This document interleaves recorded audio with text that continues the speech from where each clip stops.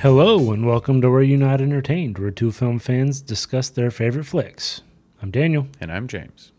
and we are going to be continuing our Witcher episodes. Yep, we're on episode 7 now. Things are getting good. I mean, they've been good, but now they're ramping up, and Things are just now good. Episode 7 of 8. we're getting, all the loose ends are starting to tie together. By the way, we're going to spoil everything, so watch the episode first. Yeah. The big one for me was, oh my God, Geralt was in the castle Yeah. when it was sieged. Yeah. And there was multiple opportunities for the lioness to let Ciri go and be safe. Yeah. And Geralt really gave it the good old college try. He did. But And in the end, no she ends avail. up wandering the woods alone.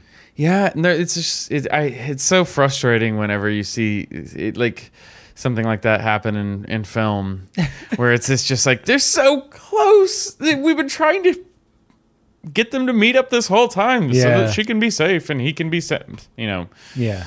He can feel okay, I guess, is what I don't know. Really, yeah. Yeah. I mean, he can take care of fate. I don't know. Yeah, I don't know another way to really explain that, but yeah, and it was just right there, and it just two ships passing in the night. yeah, exactly. Zoom. Yeah, and so that was frustrating. But we did get a little bit more details on why Nilfgaard is the enemy. The level of zeal that they have in this is pretty heavy. You get a lot more of the burning the white flame. Yeah, And they've been more calling them zealots for a reason. right, but you get more of the speeches. You get more of the indoctrination. There's a lot of kind of Soviet feels to them. Okay. Where, when Yennefer is, she finally breaks down and goes and talks to Istrid. And he's talking about how, well, they don't have much, but at least everybody has something. And it's not all about lining the pockets of the king. Right. And it sounds kind of like a wealth sharing thing. Right. And so, like, it has kind of, but they're all working in like this crappy mine, like digging. And so it doesn't look like exactly fun labor. Well, yeah. And It's so- kind of what he wants to do, but maybe not everybody else that's there. Right. And, they're forcibly conscripting mages until they've properly indoctrinated them Right. Yeah, exactly. and spinning it to make it sound like they're doing it for everyone's best good. it's just like the military. well, there's a lot of Soviet vibes to it Yeah. because of that. Yeah, okay, I see that now. I see what you mean. Yeah, it does. It has that feel where it's, even it sounds good, right? Right. Everybody taking care of everybody until you're like, really, we're just we're giving you scraps so that you don't starve to death, but at the same time making you subservient. So have fun with that. Yeah. You'll have plenty of life. It just won't have any meaning. Right. Yeah. Enjoy. Yeah, but this really ramps everything up, and the timelines feel like they fully converged. This was a flashback because it's actually the lead up to the fall of the city. Right. And so you kind of are now able to piece together all of the different timelines that have been a little bit disjointed up until this point. Yeah, they're getting closer and closer. The convergence is coming. Right. And so you get all you get more detail on the fall of Sintra itself, and how the Law of Surprise plays out, and why the lioness ends up sending Ciri towards Geralt after what seemed before to not be a pleasant relationship. And that means she didn't have much of a choice. She was a dead woman. Right. But, the argument is made to her before that point that she's being stubborn and that it's not going to end well because the way these things always work when you go against destiny, and that her arrogance, to keep Ciri with her, it might be the thing that gets Ciri killed. Right. And if you really care about her, let her go somewhere safe and I'll bring her back. Yeah. I mean, he's not like, hey, I'm going to take her and run away forever. He's Right. just like, hey, let me pull her off the front line we'll see what happens here. And if all goes well, I'll bring her right home. Right. But no. Well, it was her confidence, which, I mean, is what made her a great leader. Foolishness. I mean, that's how it always goes, though. That level of confidence is also what made her great until her downfall. Yeah, but there's a difference between confidence and arrogance. She wasn't just confident, she was arrogant. Because she had an option that was not going to harm her in any way, shape, or form. Right. But her arrogance said, this isn't a problem. She also, we can handle this. Even though Geralt has been honest with her every single moment. Every step of the way. She just doesn't trust him. She doesn't trust anybody. Right. And I could see that. Well, she blames him. Yeah. That's the other side of it, is that she blames him for her daughter's death. Yeah. Wasn't really his fault, but, whatever. Your daughter and her husband get lost at sea, and somehow, because I didn't let you kill him, that's my fault. Because, otherwise she would have just murdered her husband and chosen somebody else for her to marry, and then when she died in a horrible way, it would have been her fault at that point. Right. It's an idiotic argument. Or she would have just killed you because she had screamed as soon as you killed him. Right. And everybody in that room would have turned to like blood dust or something. I don't know what was going to happen, but it wasn't going to be good. Well, there's a little foreshadowing. Yeah. Yeah. Yes. So, we do, speaking of, get a moment of Ciri losing her mind at the end. Right at the end. And this isn't her scream. This is something very different and a lot more of an idea of what Ciri is, because there's been this air that Ciri is very important. And the white light. The Nilfgaardians are looking for her, not just because she's the princess, but because of who she is. Right. There's the powers that her mother had. Mm-hmm. In the hedgehog episode we were talking about earlier. Yeah.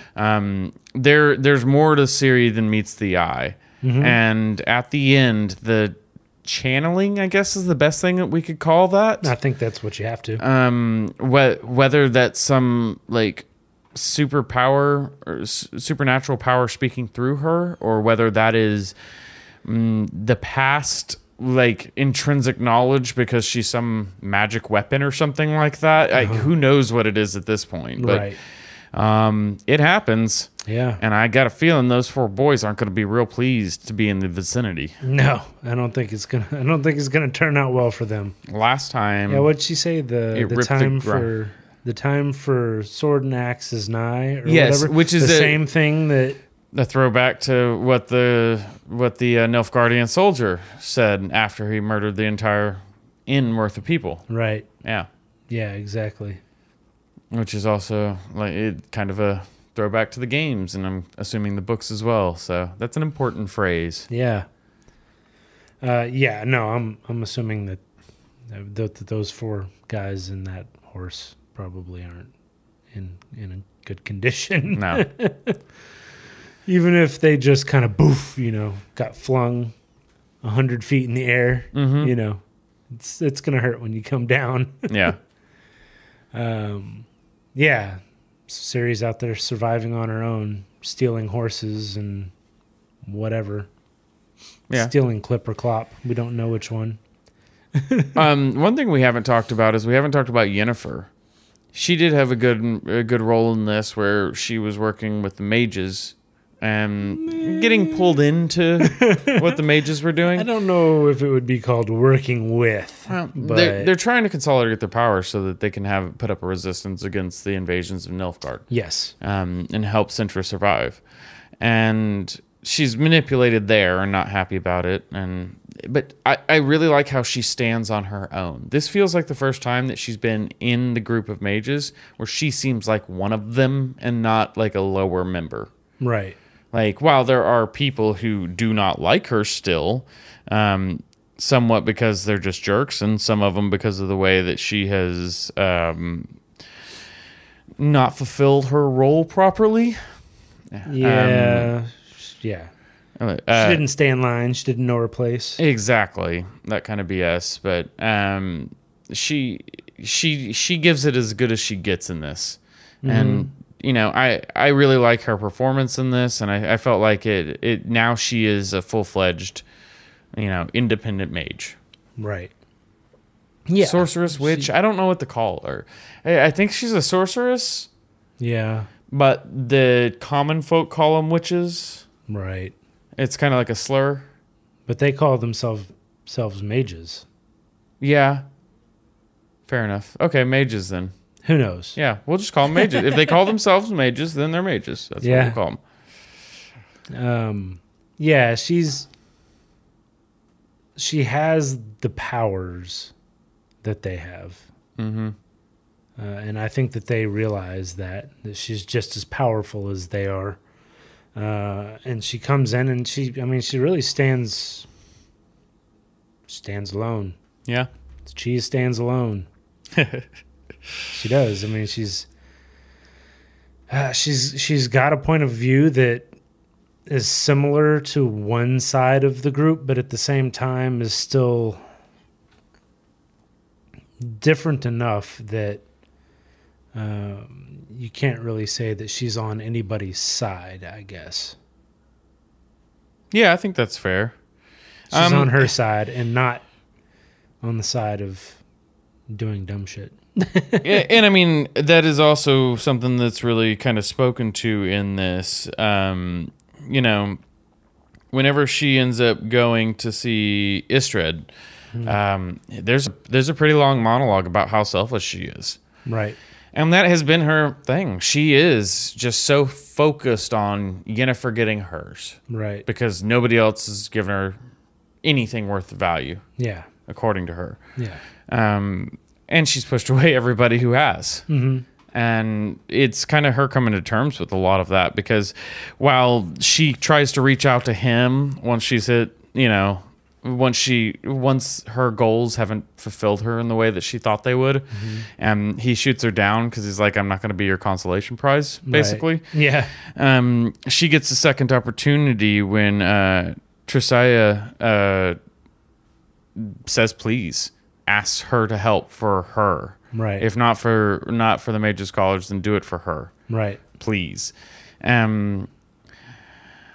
While you don't get an answer here, I get the feeling that she's going to be at least somewhat reciprocal, should somewhat be swayed by that argument. Well, yeah, I think so, because she does, no matter how cold she acts towards her, she does still look up to her and respect her. She is the one. She resents her, but she still cares. Yeah. Yeah.